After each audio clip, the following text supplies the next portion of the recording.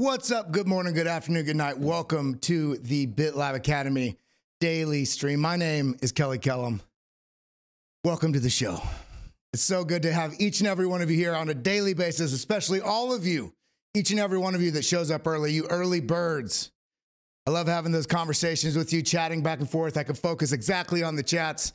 We usually allow the early birds to have a little bit of a call out and selection on direction of what some of the altcoin TA is going to be later on in the show. We always break down a little bit of the context of the news of the day, what that means for markets, the context of the broader markets, how that's impacting Bitcoin, Ethereum, the altcoin market, what we should do with our trades. And then, of course, the show's all about bridging that gap from beginner to pro. So we have that top level expert alpha breaking also down the basically throwing the rope back for beginners so we can bring them along and make sure people are using the tools in the right way and understand what the hell is going on in this market, because change is on a daily basis. So with that being said, everybody hit that like button, hit that subscribe button, ding the bell. Let's get this show going. Again, I just want to say how much I appreciate each and every single last one of you. Now, what are we talking about today? Well, is Tesla going to be buying soon? There's a certain threshold, there's a certain metric that's been hit that Elon Musk had basically identified as the barometer for when they would consider turning the Bitcoin payment options back on in Tesla. Does that mean they may be also buying themselves? Because they did buy quite a bit of Bitcoin. I think it was $1.5 billion worth or something like that. They sold 75% of that. This is over a year ago now. They're still holding 25% of that holding. And now we got some metrics it's already been this way for a while, but I think Elon Musk is a smart individual. Let's be honest. There's a reason why he's accumulated so much wealth. He's probably picking the right moment where we're at in the market to reallocate some funds back into Bitcoin, layer back in if he were to buy. Doesn't mean he will. That could be another push for the markets. And we got some data on that as well as breaking extra news, read all about it. I can speak. Extra news, read all about it or watch all about it. Federal Reserve announces, this just came off the wire a little bit ago, that its new system for instant payments, the FedNow service, is now live. So that we're going to have to dive into the story because I literally pulled it up while we were doing the pre-show chat. So we're going to dig into this together. We have some other things lining up. Link pumped overnight. Everybody in the chat right now, throw in Link Marine if you're holding on to Link, because it's had I guess everything in the market's had the massive rise and the absolute precipitous fall that felt like it was never going to end, and it's trading in that range for almost 2 years. Also, on top of that, and here it is. It's starting to get some movement. So what does that mean? Could we be seeing some more from that? XRP still making some headway. It's kind of chopping around in a little bit of a zone. Dollar is going to be a little bit of the barometer for what's going to be happening with XRP in the near future. Some people want to believe it's going to go $40 to $100 by the end of the year. I don't necessarily think that's going to be the case, but I do think there are some fireworks in store for XRP. And I think we're going to be seeing some pretty strong movement from XLM as well. But let's dig into all of that and more here on BitLab Academy. Again, my name's Kellam. If this is your first time, I can guarantee you it's not going to be your last time. So let's go ahead and dive in here. So first steps first, come over here to the Twitterverse and make sure you're following me here at KELLYKELLAM and look for that blue check. Look for that hit logo. And just make sure you're following me. I share a lot of stuff on here. Just want to make sure people aren't following any of the scam profiles out there, because each one of us that does content it's a never-ending slew of people that fake your account. They copy every post. It looks just like your account, except there will be one extra letter or a dot or a one. Make sure you're following the right. There's only one Kellam. That's the point. Now, also make sure you head over to the BitLab Academy, which is at Academy BitLab. Look at that. I already got 15 retweets. Everybody hit that retweet, hit that like button, get involved. You also get entered to win. This is how we draw the winners, by you participating, helping spread the word about the good old BitLab, letting people know in your circle where they can come for trusted information that's non-biased, is breaking down both pro content and throwing back lessons and like understandable content for those beginners. So, because we want to make sure everybody in the crypto market. Everybody, every new adopter. The faster people learn the basics and understand what's going on, the stronger the space is, because they don't participate in terrible strategies or bad strategies or emotional trading, because that's what everybody else in the market, and you're going to be counting on this too.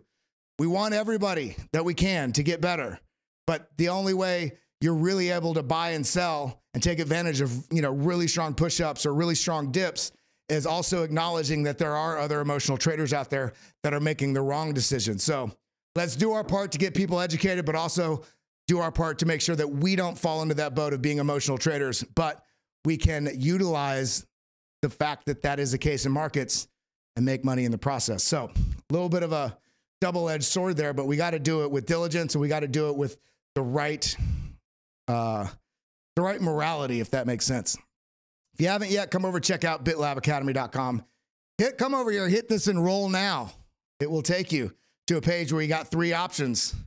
On these 3 options, you got the option for free content right here. All you have to do is basically register. It's free. You can do the all access. I want all access right here. You can use give me 30 for 30% off your first month, or you can get 30% off everything that we have. The indicators, by the way, we have a massive complete overhaul of the entire BitLab trading stack that's going to be out in about 3 weeks now, right in the middle of August.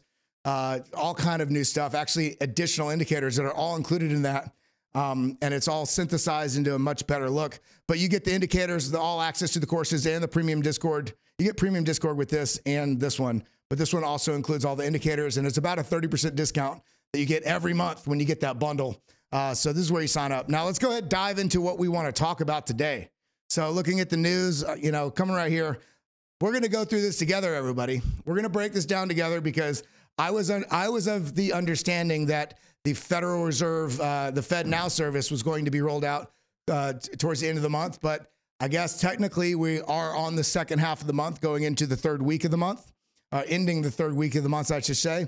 So I guess we are still within that window. But this announcement came out today, 10 a.m., right when we had the pre-stream.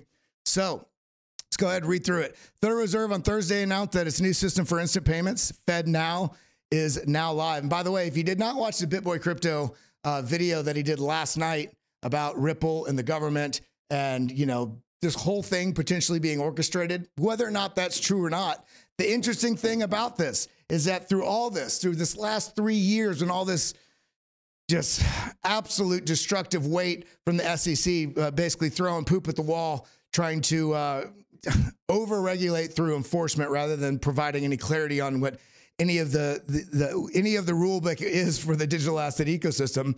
Now we see that this all of a sudden gets not dismissed. Summary judgment, XRP not a security, and within about within a week and a half, all of a sudden now the FedNow payments are live. Now remember, the FedNow payments are also very tied in with XRP, with Coinstra. I can't remember FedNow XRP.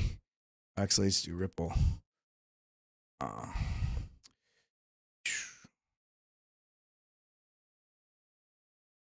All right, let's see.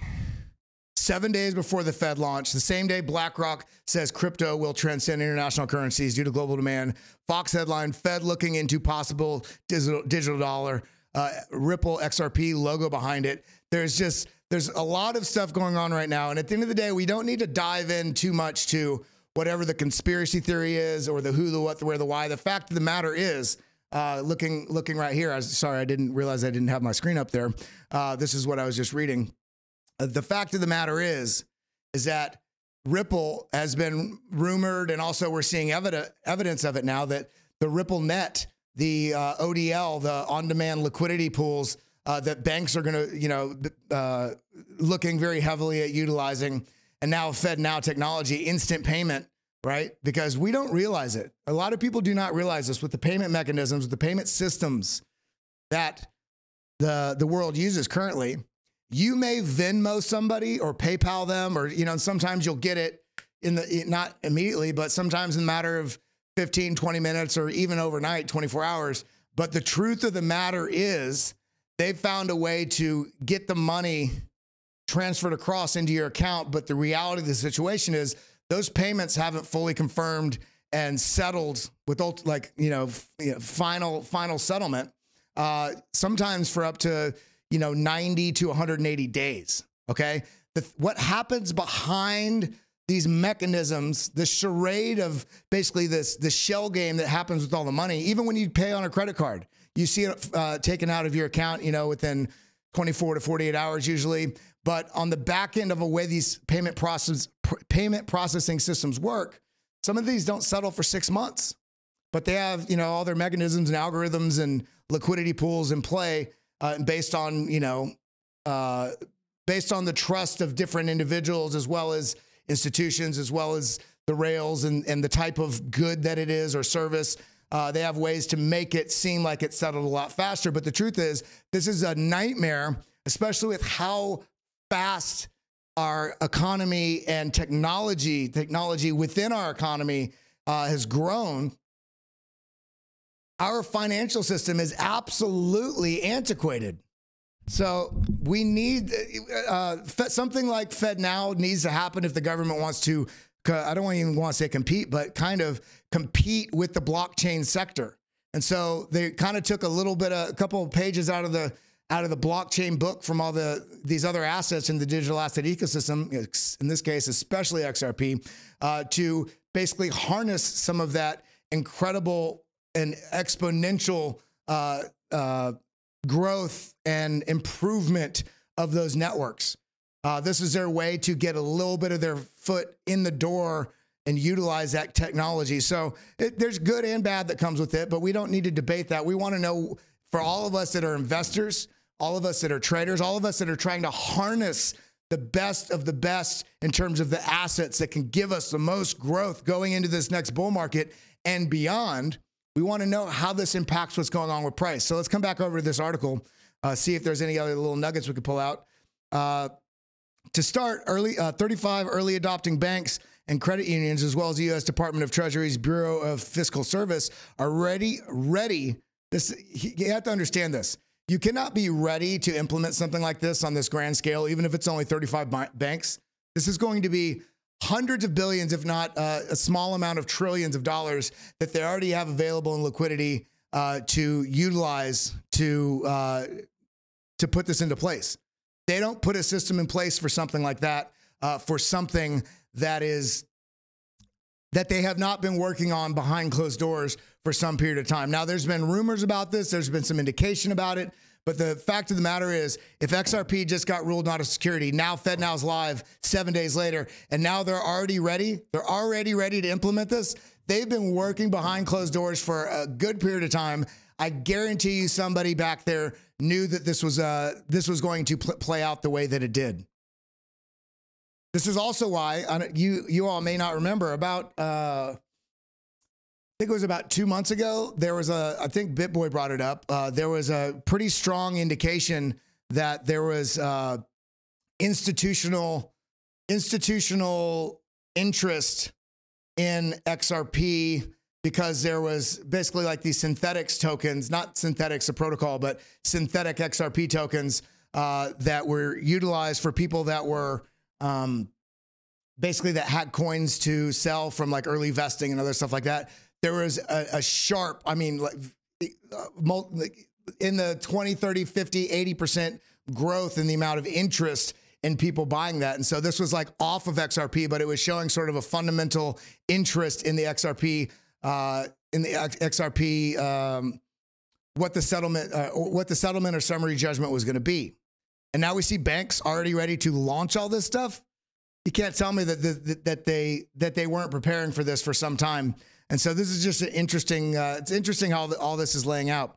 In addition, 16 service providers are ready to support payment processing for banks and credit unions. When fully available, instant payments will provide substantial benefits for consumers and businesses, such as when rapid access to funds is useful. I mean, I can get behind this. I can tell you right now, I've had a number of different e-commerce, online e-commerce stores. I've had multiple different types of businesses, subcontracting businesses for events and audio. Also, I DJ'd professionally for years, traveled internationally and nationally. And there's a lot of times where, if you're selling stuff online, It could be sometimes 50, it could be 4 days, could be 15 days, could be 90 days before that payment was fully settled and actually, in your account.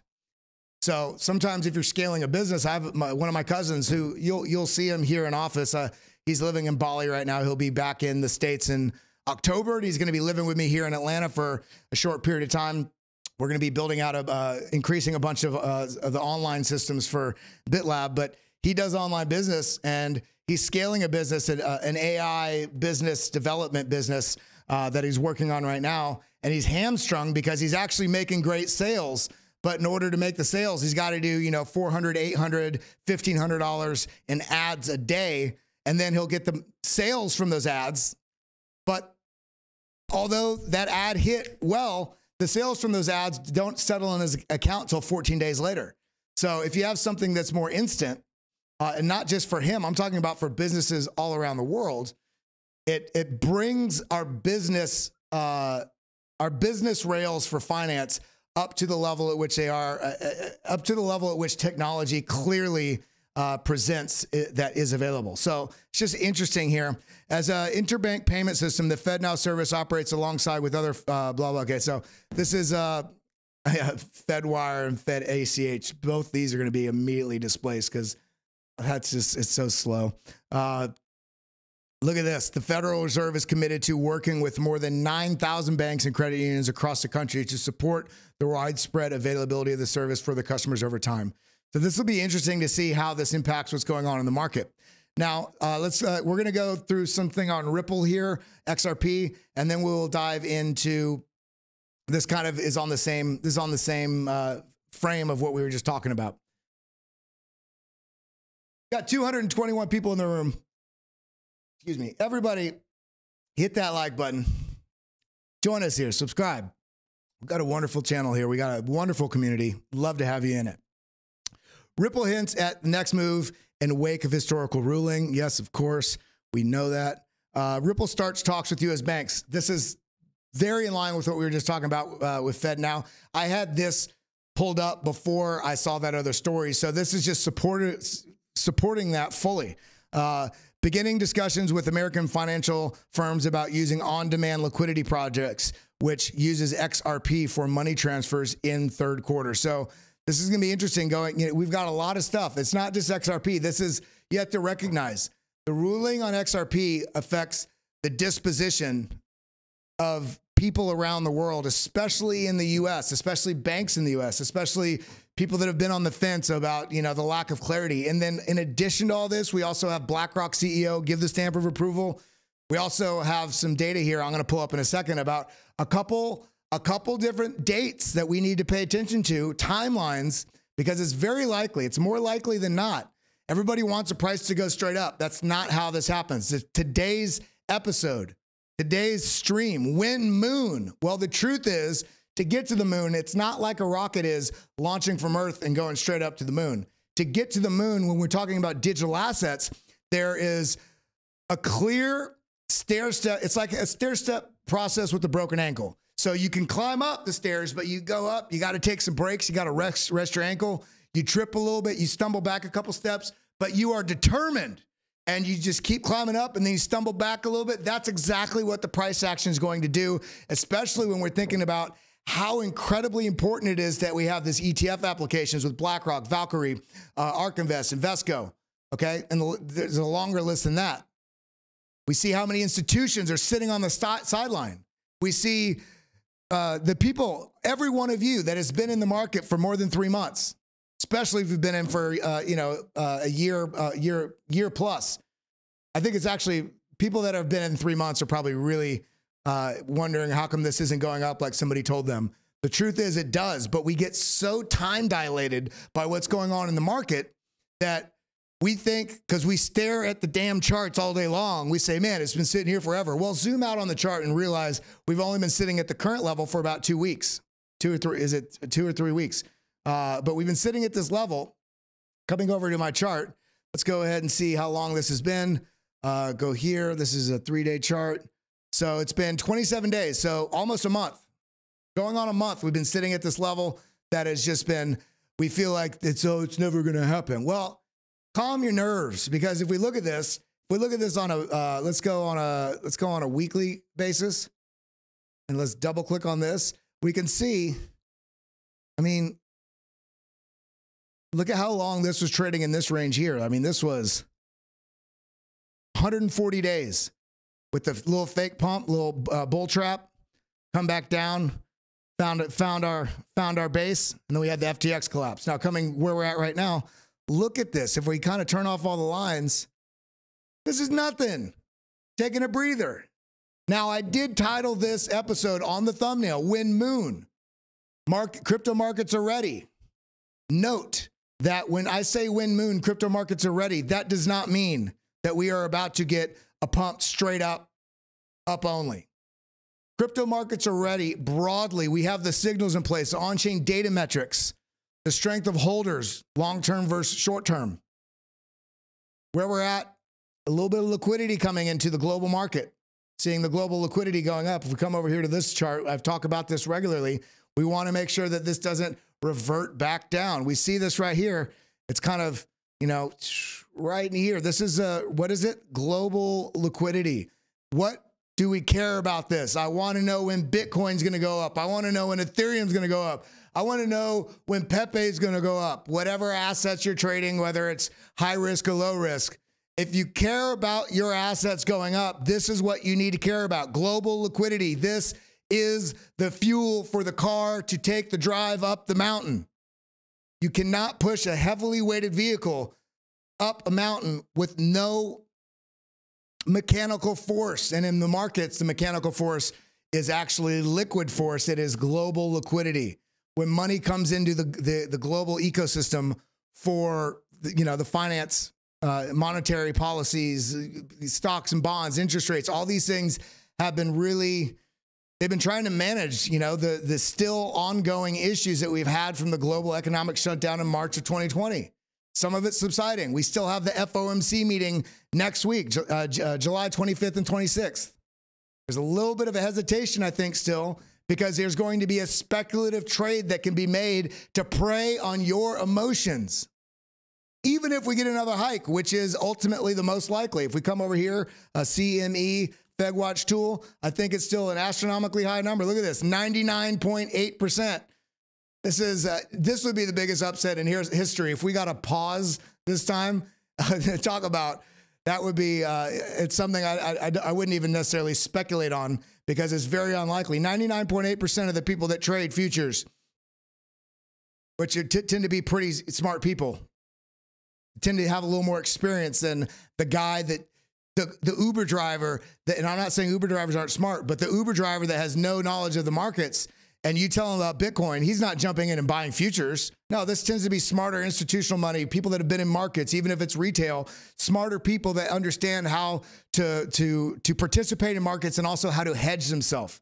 That's what futures are all about. A lot of people think futures and leverage, and they think it's all about, hey man, I'm going to do 30X. I'm going to be rich next week. No, you know what? I've told you all. And if you haven't been here long, I'm very honest. I'll tell you about my wins and my failures. One of the best lessons I ever learned in these markets was several years ago. Now it's, I mean, almost 4 years ago, 4 or 5 years ago. Yeah.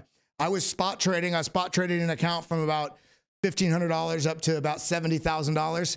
And I was like, you know what? I'm just going to throw this on leverage. I'm going to be rich in 6 days, man. With my hit rate, you know what? Three trades later, I had about $6,000 left because I was an idiot. I was using leverage to get rich rather than to use leverage or futures as smart money does to hedge your other positions. You can also make money on those as well, of course. But the point is you can use leverage to displace you having to put the same amount of capital in that you want to trade. Say you have $10,000 and it's the first time you've ever had $10,000 in your life and you're trading in the markets. You don't need to go and risk all $10,000. You could put $1,000 in, trade 10X. You still have $9,000 capital, even if that $1,000 got liquidated. So it's a natural sort of risk management mechanism that most people misuse. And I'm starting to seed some of this in, because we are going to be bringing on some content here very shortly, talking about leverage trading, how to do it, the correct way to utilize it as another tool in your approach to making money in these markets. Because I think it's very important that we talk about it. Because if I don't talk about it, and then you go watch CryptoFace, then you watch name anybody, and I'm not calling any of those people out because they do it right. But most people see what CryptoFace is doing. They try to up their X so they don't feel like their account's so small, and then they end up having less money than they've ever had because they're not managing their trades the same way somebody like CryptoFace does, or Frankie Candles, and I trade on leverage, I trade spot, and I think it's important for you all to understand how to do that. So we are going to be bringing some content, some lessons. We're actually going to be in partnership with BitGet here soon. And we're going to be offering some free content to help people know how to do it in a safe way, in a correct way, so that you can dominate these markets. And again, not let these markets dominate you. So let's go ahead and jump back into this. So talking about that, likely FOMC, most likely rate hike. Current rates, 500 to 525. That's right here. 0.2% of people think we're going to stay here, which would mean a pause. 99.8% think it's going to be a 25 basis point hike. Let's see what happens. Let's see what the discourse is, the press conference, the tone, what they say. Okay. Now, what was the next thing I wanted to talk about? All right. So this is interesting. Some bullishness here. Getting back on that horse, talking about wind moon. We got the, where's it at? Right here. We got the Bitcoin orb hovering over my head. NYDIG, which by the way, I actually interviewed with them and got all the way through where I was supposed to work with them. And then the hiring freeze happened because of COVID. This was still when that was coming out of there, but this is New York Digital Investment Group. It's the largest institutional custodian and trade. They're massive. But they say predicts 30 billion inflow in Bitcoin with spot Bitcoin ETF approval. Now, this is something I want to really talk about today because this is going to really affect what happens in the markets. And remember, there's going to be fundamental drives and the potential growth in Bitcoin and adoption as well as price go up. But there's also going to be massive opportunities for speculative plays and for manipulation. Let's take the word manipulation out. Other people in the market with larger money that are trying to do the same thing that you're doing, which is what? Make money. They're going to use every tool at their disposal. Okay? So know that you are trading and investing for yourself, but you're also somewhat in competition with the best in the world. So we need to make sure that we don't get triggered into emotional trading because we see a headline like this, 30 billion inflow from Bitcoin. Okay, I'm going to mortgage my house, throw it all on there on leverage. No, you're not being smart. So why are they saying this? Well, NYDIG compares the size of Bitcoin's market with the gold market. It explains how 30 billion could flow after a Bitcoin spot approval. Okay, well, I thought they had a chart on here. It must have been the other article. Essentially, while the Bitcoin ETF exists in other parts of the world, the spot Bitcoin ETF, the investment product has yet to hit the U.S. markets. As per NYDIG estimates, a total of 28.8 billion of combined assets under management already exists in Bitcoin investment products across the world. Of these, 27.6 billion have been invested in spot products. So these are other parts of the world. We've got it.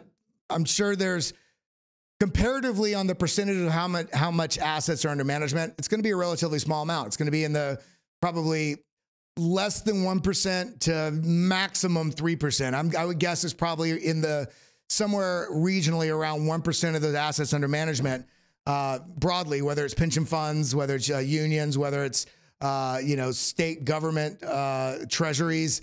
There's a lot of different opportunity. There's a lot of capital out there that where there are individuals and asset managers that are like, okay, yeah, especially with all this discourse lately with Larry Fink and the XRP and time and history that Bitcoin has established. But how much exposure they're going to get, we're not going to know until this starts rolling out. The question is going to be, when is that going to roll out, and how do we front run it? How do we not get trampled on? How do we not get eaten alive? Let me go ahead and pull up my Discord because it is dinging like crazy in my ear. Let's see. So it's just them talking in the chat. Okay. Come on, mods. So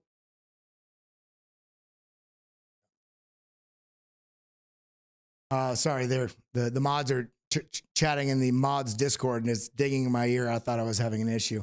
That's how I know if there's some issue on the screen. My ear starts dinging a lot. So we need to pay attention to, yes, the spot ETF applications are out. I know everybody's been talking about this so much, but there's something that I think a lot of people are not really covering about this.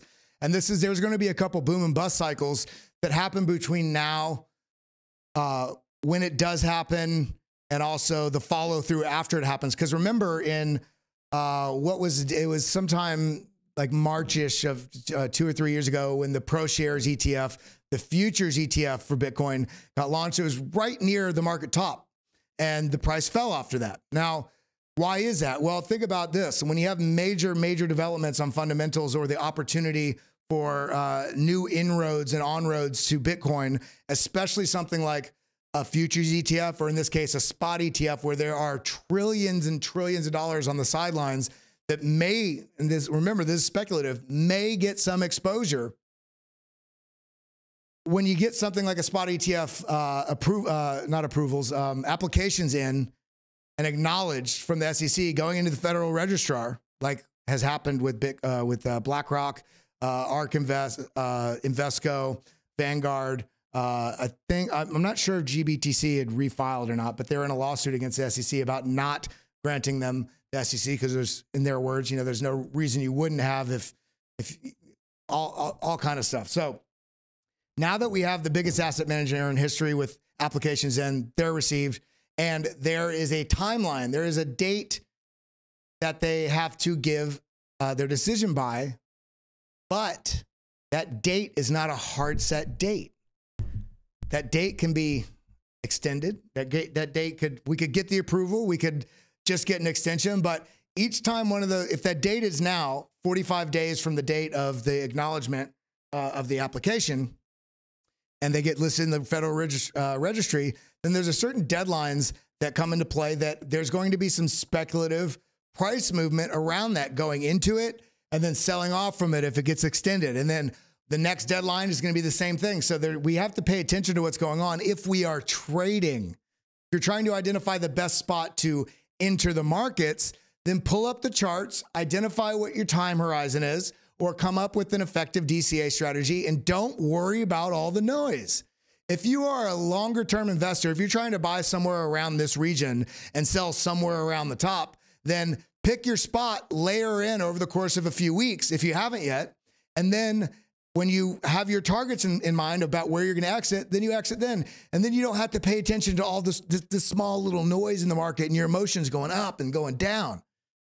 Take advantage of the tools that are at your disposal, but also don't blind yourself and just squash yourself with the stress of being lost in the volatility of charts on the daily basis if you're a longer term time horizon investor.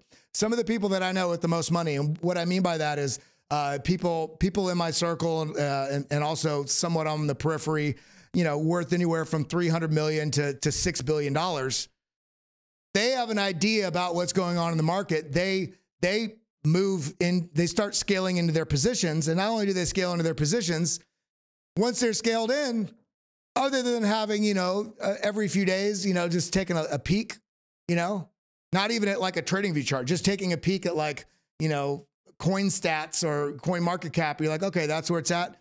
Just getting a general pulse. But then they spend their time and energy focusing on all the other cash flow avenues that they have. Now, not all of us have 300 million or 3 billion. In fact, 99.9% of us don't. So I understand the hunger. All of us are hungry. If you're hungry, throw hungry in chat. I'm hungry for breakfast, but I'm also hungry, and I can't let myself, and you can't let yourself get blinded by this hunger to catch up to them. No, you know what they did? They weren't trying to catch up to anybody. They said, this is my diligent process that I'm going to do consistently over time. And they get to these levels of incredible, wealth and prosperity. Now, my goal with all this is to get to that level while also managing my life and not losing friendships and important relationships, which unfortunately is what happens a lot of time when you are focused so solemnly on wealth and prosperity. I want wealth in life. I want wealth. What I mean by that is happy family, being able to spend time with my parents, being able to help others, but also having the capital to be free about what decisions I'm making, when, where, and why. If you feel like that, throw a 1 in chat. We got to have a wealthy mindset, not just want to be rich. I don't want to be rich. I want to be wealthy in life and all the balances of my life. So looking at this and understanding that there's a timeline and a time horizon and a roadmap to understanding where there's likely going to be some intermittent market cycles between now and even between now and March or April of next year, when the next halving is likely to happen, then we got to understand, coming back over to my screen here, we can see right here, I don't know what all this is. Okay. Okay. Deadlines for US spot ETF approvals come into sight. This is something that we need to pay attention to because there's likely going to be buy the rumor, sell the news that goes in through all these cycles. The applications by industry giant BlackRock and others spark speculation of approval to be granted, but okay. Okay, there's some dates here I want to look at. So we have BlackRock, Fidelity, Wisdom Tree, Van Eck, Invesco. While the SEC published documents seeking public consultations, seeking public consultations last week, the clock on the review process formally starts only when filings are published in the register. That happened. This happened a few days ago, about a week or so. Initially, this sets a deadline of 45 days, but that can be extended as long as 240 days. So what is this saying here? This is saying that we have a time horizon between a month and a half to, I don't know how many 240 days is, but sometime in the spring. Okay. So this means on the going into the 45-day mark, there's likely going to be some price action of people speculating, wanting to catch it before it just pops. And there's a possibility that the Bitcoin price going into 45 days from now, if we actually, let's actually go to another chart. I'm going to come right here. And I want to just map this out. Okay. If we come here, let's go to daily. Let's go ahead and do time. Where's it at? Oh, here we are. So where are we at right here? It was a few days ago. It was about here. It wasn't on Saturday, but 45 days would be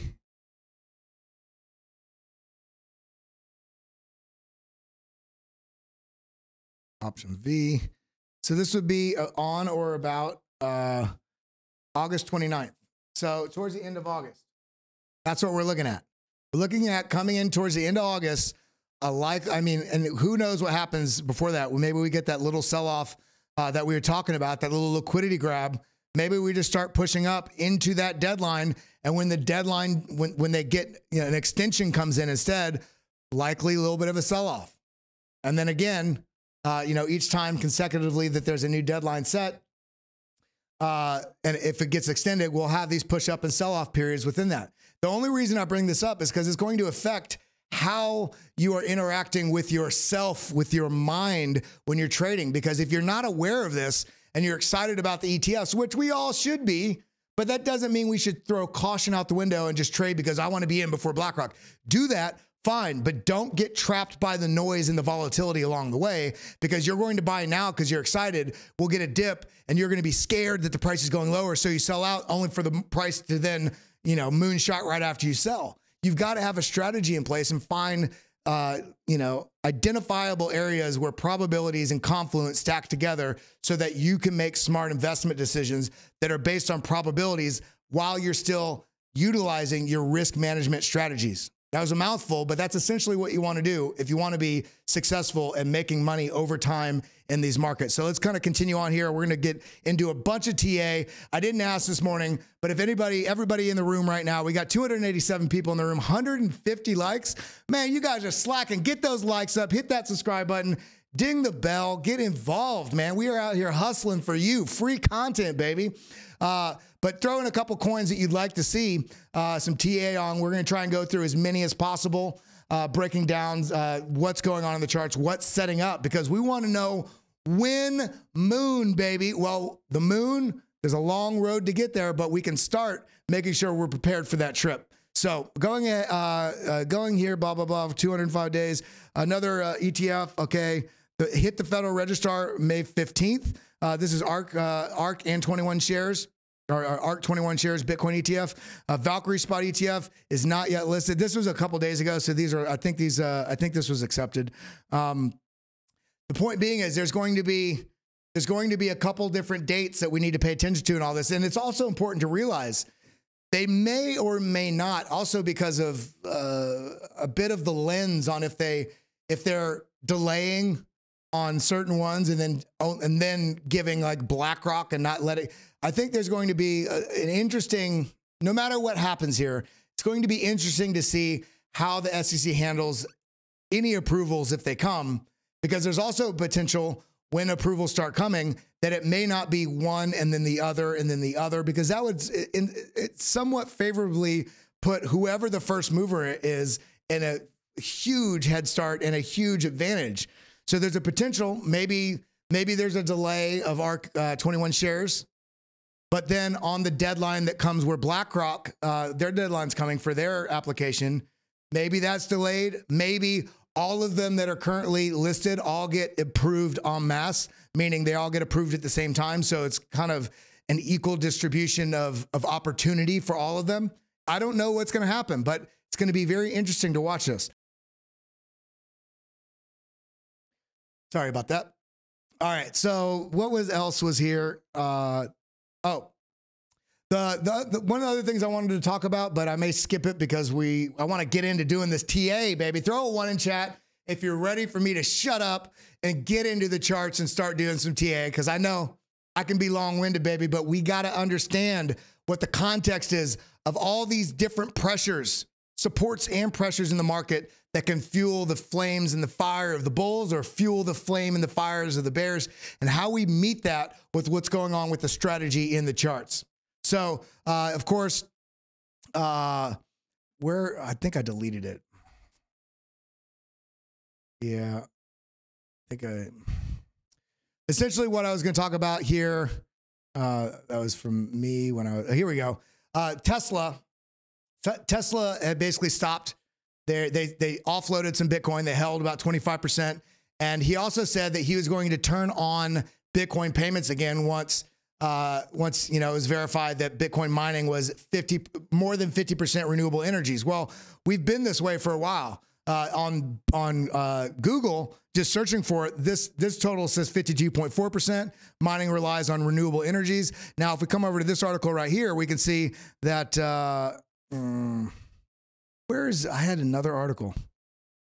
Yeah, so this is what I was talking about, the whole Tesla deal. Company disclosed an impressive 1.5 billion investment in Bitcoin. They sold about, when they did this, it brought the announcement as well as the buy. The announcement is what really sent it up, because I'm sure that a big part of that, if not all, was OTC, over the counter, meaning it's not impacting the price on exchange. They basically buy in bulk, kind of like if you go to Costco or Sam's. But the announcement of it led to a 25% surge in Bitcoin's value. That was back when that led the all-time high to 48,000. Okay. Now there was, I forget where it is. Long story short, there's speculation now that I think it's right over here. Yeah, here it is. Bitcoin's global power consumption. Okay, sustainable power mix, Bitcoin mining versus countries, % of terawatt hours. So global Bitcoin mining, sustainable. Look at this. Look at 59.5% is based on this survey. Basically shows that this is better than this is better than every country. And people still talk about it being bad for the environment. Are you kidding me? You know what the best thing you could ever do if you want to have sustainable growth in the sustainable sector, whether or not you believe in global warming or not, if you want growth in the green energy sector, the number one thing that you could do to make it grow is create mechanisms that being green or utilizing green energy would drive profits. And with Bitcoin, if you have mining power that is energy intensive, one of the easiest ways that you could, basically expand your profit margins, make more money using less money to make it, is to use renewable energy or use burn off energy on already produced energy. Do you know roughly 30% of the world's power that is made every year, whether it's generated, whether it's through coal or gas or whatever, any mechanism, about 30% is wasted every year. And they've figured out ways to integrate Bitcoin mining on the excess gas produced or excess energy produced to then basically offset what's going on in the power grids so they can utilize that energy. It's extra energy that would have literally been, it's already been made. So they're using something that's already there. And then if there's a bad storm, like we saw a couple years ago in Texas and the power grid's all messed up, they already have strengthened their power grid to utilize Bitcoin mining to offset that power. And then if there's a huge surge in power need for AC or for, you know, maybe a plant's down or whatever, then you turn off the Bitcoin miners and now you have all this extra available energy. So there's so many different mechanisms here, and we're seeing things across the board look, I mean, it's the best setup in history, in the history for Bitcoin. And I'm just so excited. If you're excited, throw something in chat, throw a funny emoji. Now let's go ahead and dive in. It's time to do some TA. Let's talk about it. Let's get involved. General sort of view right here on Bitcoin. This is just a dashboard and Glassnode. Just a dashboard, just to take a peek at some of the things we should just be aware of. Health check. This is our physical. We haven't done this lately. I used to do a lot of on-chain, but we need to just take a peek at it. Circulating supply. Look at this arc going, this orange line. This arc is suggesting the opposite of what happens with fiat currency. So as this is going up, you know, it's arcing over because there's less and less new supply generated, AKA Bitcoin mining rewards. Okay. Just be aware of that. Now coming down, there was another chart I wanted to show you. Addresses with non-zero balances. This has just been steady up and to the right with some hiccups along the way, which is nice to see. Number of new addresses. We're getting a look at this sharp increase here, a little bit of a bullish divergence here. Does this mean there's new addresses? Does this mean it's new people? Well, no, it just means new addresses. It could be corporations having multiple different wallets, could be people having multiple wallets, but we're seeing increase, you know, an increase in activity on this level. We see, look at this number of transactions. Look at this sharp bullish divergence right here, especially when price is going down. We're seeing a lot of activity. What makes a network valuable? The number of users on network, how secure it is, and how much activity is on that network. So we're seeing number of transactions skyrocket here. Okay, we're having some great data points on all this. The mean hash rate. Look at the strength of the network. Look at just straight up. This is a sell-off right here. This is when the Chinese mining ban. This also reduced the value of the network. I'm not talking about the supply, the tradable speculative value. This reduced the value of the network because all of a sudden the hash rate, the number of miners, the participation on that part of the network dropped dramatically, which also led speculators, which are all of us that buy and sell on exchange, to also sell off in kind, which is why you see all that large price dip. Mining difficulty going up, meaning, I mean, when this is going very strongly up, it's stronger and stronger network. If the difficulty is going up, it's because there's a huge amount of competition for the number of miners that are mining. And so it goes up to sort of mitigate and sort of not make it fair, because you and I can't mine anymore, but it makes the network more and more secure as more people are on the network. So this is all. I just wanted to check in on this because I don't think we've looked at on-chain for a while. If we come over here to charts, and again, we're diving in. Stay with me. We're about to dive into a bunch of TA. And all right, no super chats. I just wanted to make sure I didn't miss anybody. Favorites here. Now, supply, last active 1 to 2 years. Dip right here. I mean, question's going to be what happens in this zone. But man, this is, I mean, things are just looking so good, but they're looking so good. We're about to talk to this on TA, that there is a very strong potential for a liquidity washout to the downside. We got a little bit of a sell-off with addresses over 10,000 right here. But let's see. In VRV Z-score, this is still going to be very good. We want to see this start going up, which would mean a separation in Bitcoin price positively from the realized value, which would really indicate a lot of strength in the market. Net unrealized profit and loss. We're still sitting in the zone. What happens after yellow? We get some chop and then we get up into the green, some chop, we get up into the green, tap the blue. Okay, we're sitting down here. We're kind of at a low level of resistance right here in terms of the profit and loss, the unrealized profit and loss. This means people, unrealized means they're holding it, and as they're holding it, their price is relatively above or below where their entry is. So it's an unrealized profit or loss. Now, the RHODL, I love this metric. We talked about it a lot. This is a 1 week to 1 to 2 year, and this is still showing that we have a huge amount of space above us. Even if we topped out somewhere here or this cycle, which I do believe is going to happen, we actually get the price action, the strength of price action actually performing with a stronger bull market than we had in 2020, 2021, that it's going to eclipse the amount of percentage growth because of all this new capital that can flow into it. So what does that mean? Let's look at the markets. All right, Bitcoin. All right, let's come back over to our chart. Bitcoin, we're going to end with Bitcoin. So basically, I leave you with the data on Bitcoin at the end of the show. Let's start with XRP. Let's start with XRP because everybody's interested about what's going on there. Where's XRP? I found you. There we are. So we've talked about this. Looking at this on the 12-hour. We have this parallel channel. We came up, we tapped the zone. We've talked about this time and time again. If you hold XRP, throw XRP in chat, XRP Army. I unfortunately sold quite a bit of mine when I was moving just to make some liquid capital, but that's okay. I don't feel like I missed out. Okay, well, look at this. We got a little bit of a rejection. Is this scary? Is this the end of the world? Well, let's look at where this level was. This was, kind of basically testing this region just above this. And in addition to that, we can see that this is also the 0.5 fib, basically the halfway mark.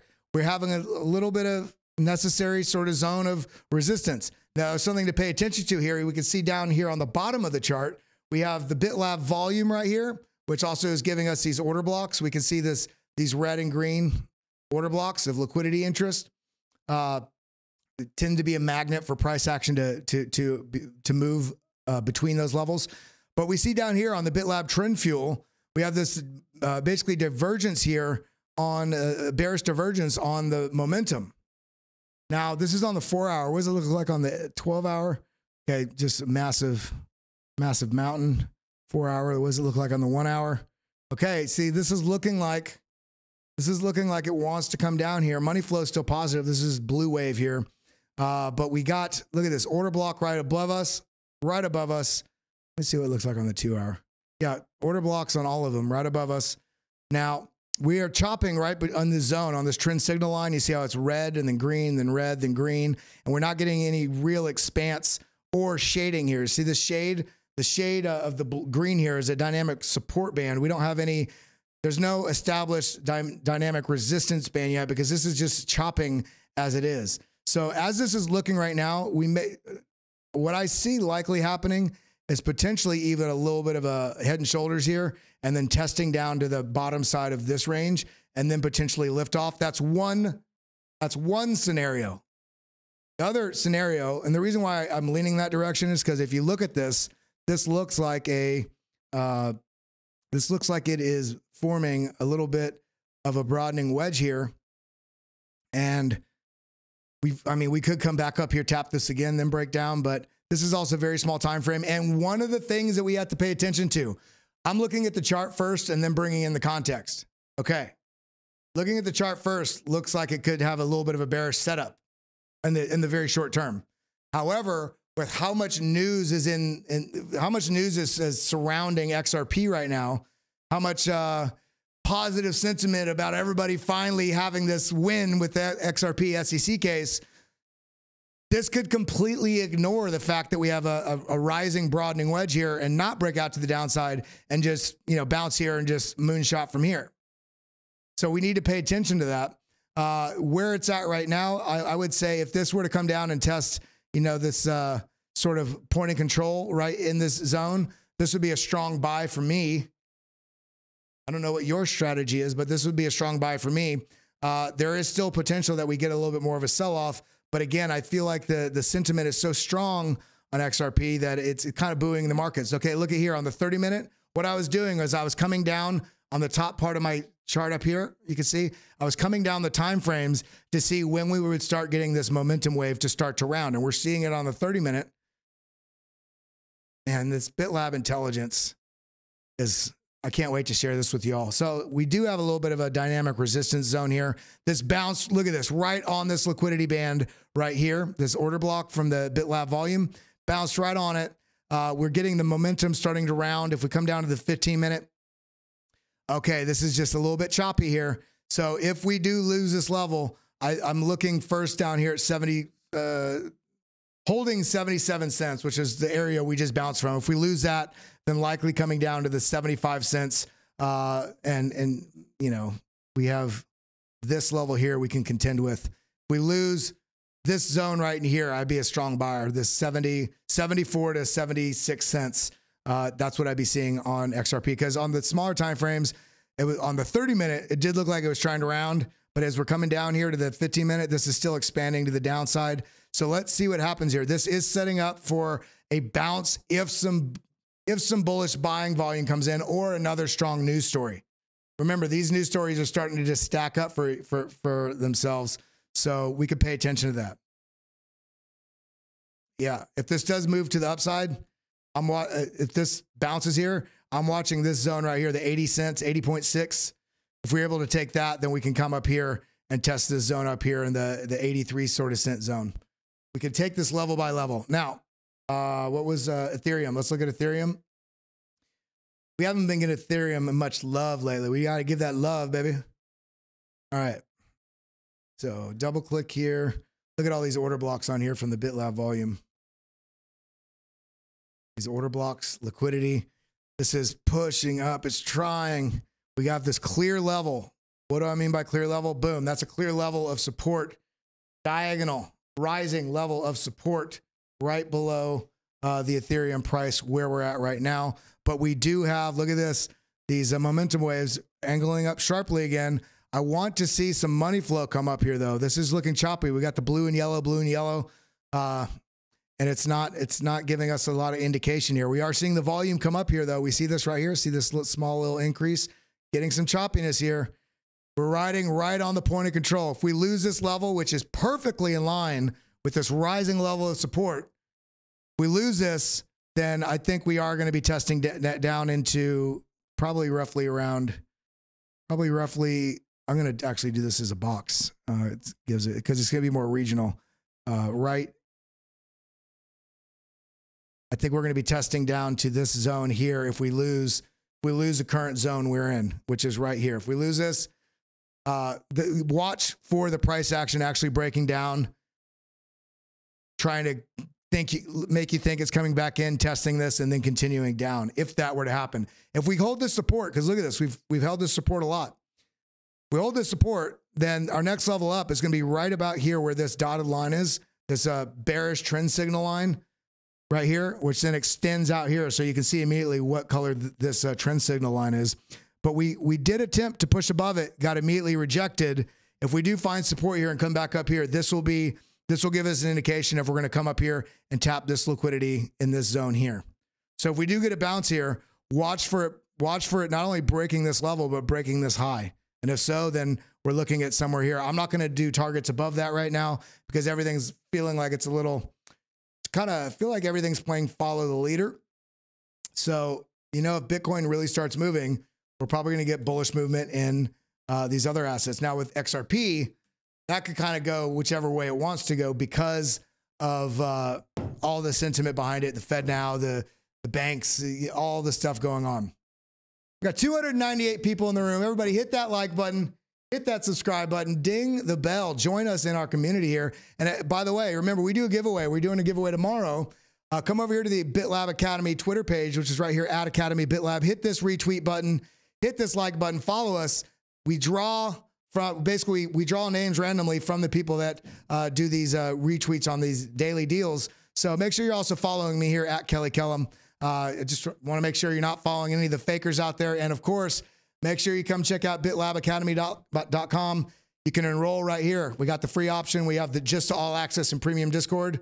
You can still use Give Me 30 for 30% off your first month, or you can sign up for the BitLab Pro, which is all the indicators as well as a premium Discord and all the courses that we have. By the way, we're doing a lot more stuff in Discord these days where I'm doing these private member streams.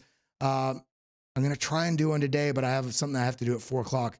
So, but I do them on the weekends as well. So get involved. Now let's dive back into the TA.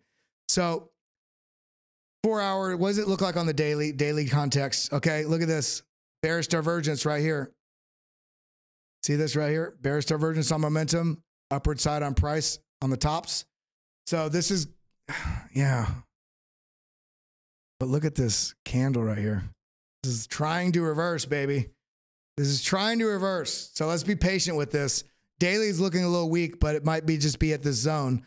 If we come down to the 15-minute, oh yeah, 15-minute, look at this negative momentum right here.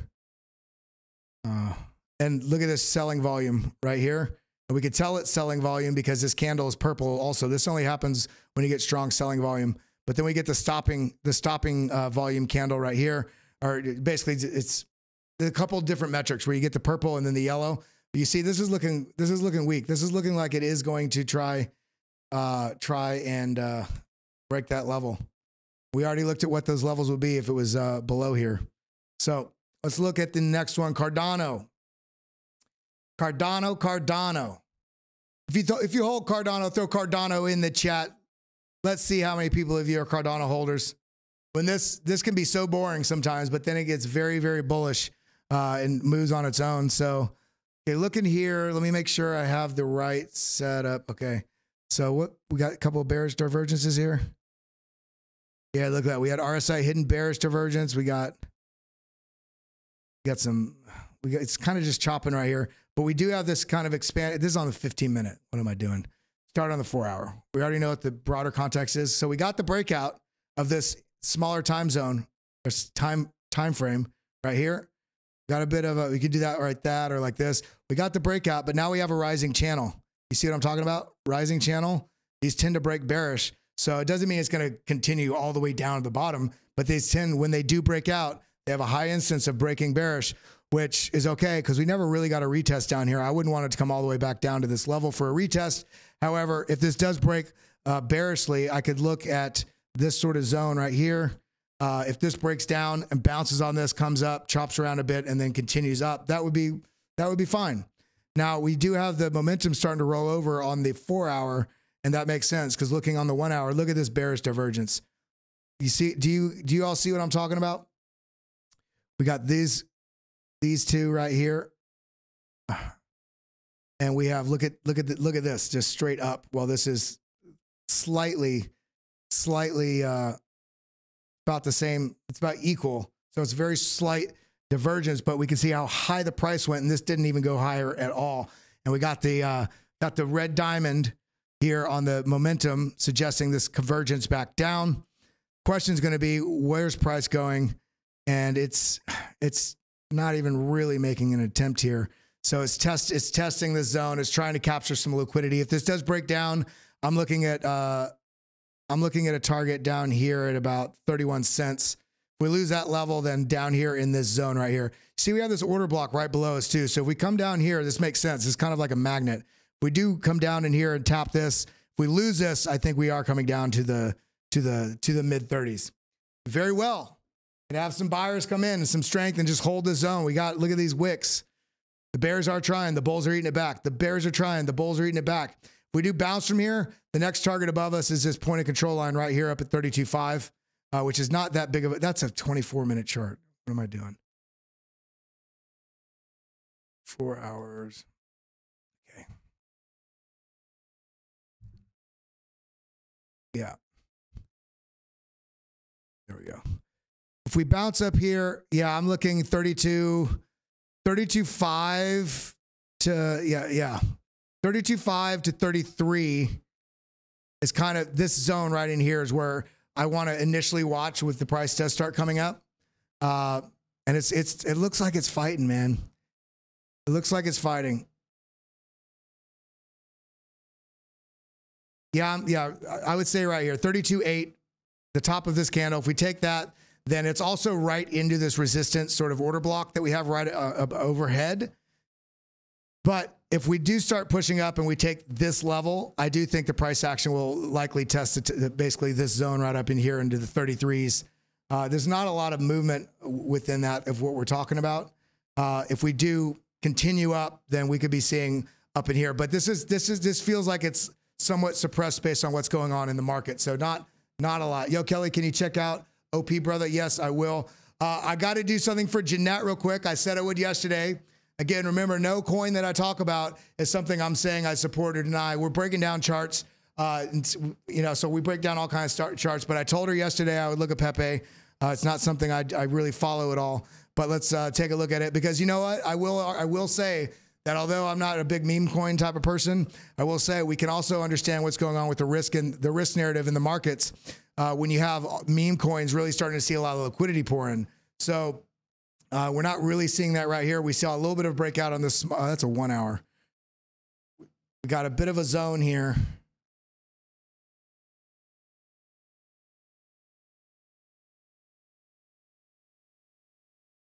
Got a bit of a zone here, kind of a parallel channel. And look at this. We have a parallel channel of these order block resistance and support sort of zones.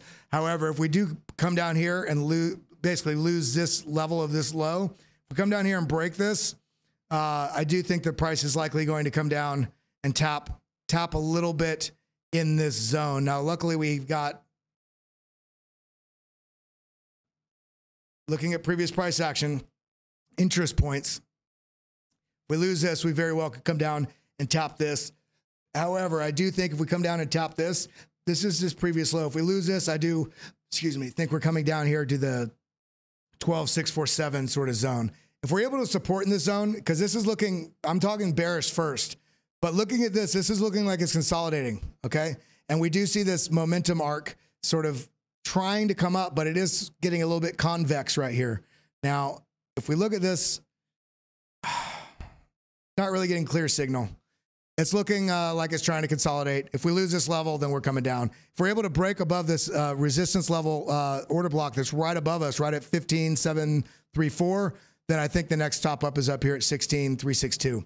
But these things can move on a moment's notice, just depending on when different stories, when liquidity, because these smaller cap coins that have meme sentiment behind them, people really jump on or off the bus really quick with these. Now, what else do we have on there? We did XRP earlier. Let's do XLM because that's something that's been running really nice. We're going to do a link here in a moment, then we'll do Bitcoin. How's everybody feeling today, man? I'm loving each and every one of you. I appreciate you all. We got 272 people in the viewership, 220 likes. What's up? Really big shout out to everybody in this community. I love you all. All right, this is market cap. That's not what I want to look at. XLM, USDT. This will work. No, I don't want to look at Bitfinex. XLM. I want to look at, let's look at Coinbase. All right, we're on the 4 hour. Got some zones. Boom. Option J. I don't think we've looked at this one recently. These lines are not going to be super accurate. I'm looking for a lot of bounces and a lot of rejections. So we kind of regionally have this here. And look at where this came back down and tested. If we go right here, we do option F from the bottom to this top. Look at that. We came down, bounced right on the golden pockets sort of support zone. But if we draw this over and we bring this up to this new high, we can see that, man, I'd be looking in terms of strength. If it were strong, I'd be looking for this to bounce right here at this 382 because this is also these sort of levels. Now, look at the daily. Daily, bearish divergence on momentum. That's not too good. Now, if we kind of double click on this, we could turn on our RSI and Stokes. RSI is looking like it's starting to roll over right here. The Stokes are kind of starting to roll over. If I were to guess, this is looking like it's probably going to test the bottom side of the, like come back down into this range here, down to the 13.2, 13.2. That's if I were to guess. Coming down to the 4 hour. Yeah, this is looking like it's rolling over as well. Look at this. We got this trend shift signal. So we need to pay attention to that. We are finding support currently on this dynamic support band though, but this is looking like it's in a sort of consolidation range. So maybe this trades sideways for a little bit, coming back down to that level. Now, if it does break out, then, you know, let's go ahead, do 12 hour. Yeah.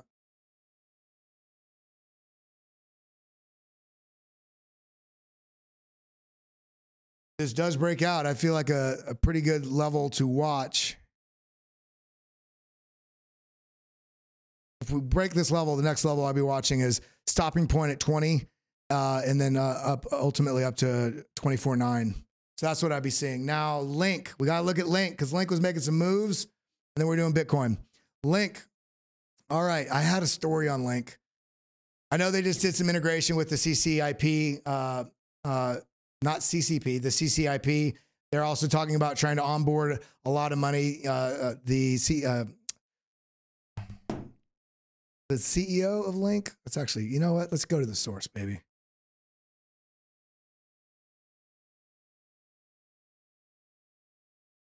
Plan for new international rail. No, that's not it. Link crypto. Let's go to crypto. Changes. Chainlink, here we go. Bridging the gap. Chainlink unveils cross-chain interoperability protocol. This is what I was talking about, the CCIP. There's also another thing where they were talking about onboarding, creating rails for onboarding a lot of institutional money. I can't find that story at the moment. But looking at the chart, okay, let's go to the day. Let's go to the 3-day because we don't have anything mapped out on this. This is that range I was talking about right here. We do option J. Option J. We have this sideways trading range that we're still within. This is how long?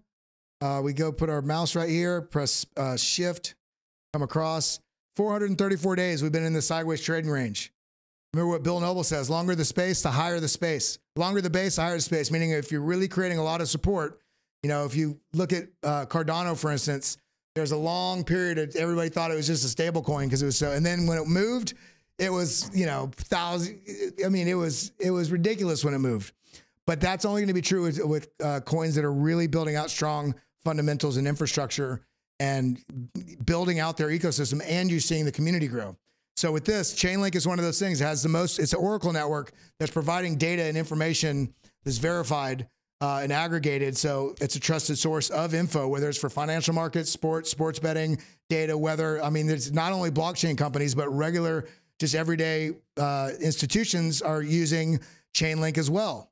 And so if we look at this, these were just somewhat rough estimates. So we can kind of see this. We're kind of pushing up against resistance right now. We had a pretty strong move from the lows here. We are up 70%. So does it mean that you've missed the boat? Well, if we kind of zoom out here, you know, what would it be till next all-time high? Well, that would be, or the previous all-time high, that'd be a 685% gain. So what does that mean right now? Let's get into the 4 hour. We got our sort of level here. Okay, look at this, inverse head and shoulders. And if we take the neckline right here to the base, and we take this out to that, look at this. This basically came right up, tried to attempt this target, and this came right up to this level of resistance. And then you got a clear signal from the BitLab intelligence here. You guys don't have this yet because this hasn't rolled out to everybody. Everybody with the BitLab trading stack will be getting this, and the volume and the BitLab trend fuel, which integrates all the multiple things we were showing on multiple indicators before. Now we have it in a 3-look kind of here. So we're tapping this overhead order block resistance while also hitting this diagonal trend line resistance. This makes sense. The question is going to be here, though, is this going to create a massive momentum divergence right here? Because look at this. This is a little bit worrisome. Does this mean this needs to cool off a little bit? Okay. If it does, what does that mean? Well, let's go ahead and take from this low, option F, to the top here. I'm looking for, and this is perfect. Look at this. This golden pocket right here, 0.618, 0.65, is basically also the tops of these regions right here. So if this does pull back, I'll be looking at an opportunity 741. So about 50 cents down would be a very strong opportunity. If it does lose this, it's okay because we have this basically green order block right here that we're seeing. This would be a little bit more worrisome because you're really eating up a lot of the gains in that move. I'd be really looking at buying anything in there as a pretty good setup. Also, if we break this zone, watching for a little bit of rejection somewhere in here before basically, moonshot there is something I'd be looking at Chainlink. Chainlink is I think it's one of those, I don't want to say must-haves, very strongly needed in a portfolio because of how broadly it's utilized across the blockchain ecosystem as well as in real life. And it's currently doing it. It's not a promise. They're already delivering on these things that they talk about. So this is what I'd be seeing with Chainlink. Now we got to get back, do our big dog. Let's do Bitcoin and then throw it over to BitBoy Crypto so that they can do the news and entertain us along the way. Okay, looking here, 12-hour, double click on the chart. Okay, we got momentum coming way down, consolidating in the zone. That makes sense. So now look at this. We have these two order blocks as well as this broader order block from back here. We have these two order blocks that are sitting right above and below us. And it's pretty clear. You can see right here, if we lose this level, where do we go? We mapped it out on that other chart time and time again, but we see right here, this golden pocket that we have right here is perfectly in line with these tops. So I can see the price action coming down and bouncing in this region and taking off. I can also see it coming all the way down here to the 27,300 range, 27,300. Now, why does that matter? Why could it be both? Remember, when we do our entries, when we're trying to find good entries on something, we don't just put our entire order right here because we want to get, sorry. We don't want to put it just, we're going to get it right. God, mother. There we go. We don't want to just put all our orders right here because the price action can very likely come something like this, chop around, top just above that, and you don't get any of your order filled. I did a whole stream about this in the BitLab members, private member stream. You can set, multiple orders where you have a little bit of an order block here, you have another limited order block here, and you have another limited order block kind of on the lower side of this right here. And that way, if it does hit all three, you're getting the average entry of those right about here. But it's not always going to happen like that. It may just come down and top this, and at least you get some of your order filled, and it goes up. It may come down, and lose this a little bit. That's fine. But ladder your entries. This is why it's good to see where the multiple different levels of where price action is, as well how that lines up with where the fibs are, so that you can make the smart decision. If this does bounce here, if this holds here, comes up, then ultimately we're waiting on, let's not call it 31.8, let's call it 32,000, a break of 32,000 with volume, with momentum. That's what we're looking at.